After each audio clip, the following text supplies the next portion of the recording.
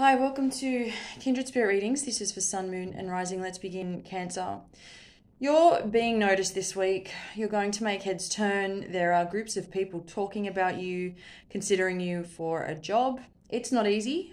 You will need to take one step at a time. You're at odds with someone who you keep forgiving, and so it's time for self-love and self-reflection. There is Aries energy in your cup. They are feeling as though they are losing their power and they want more, but there are blockages and they are unable to achieve their goals. The reason this comes up is because you're being affected by this, by their energy.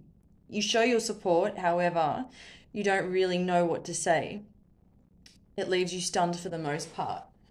You could be left out going unnoticed.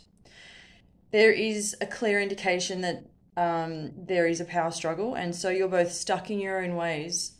It's about them not wanting to let go of the past, and this is a struggle for you when all you keep doing is reassuring them, but they are just too stubborn to move on. Thank you, Cancer.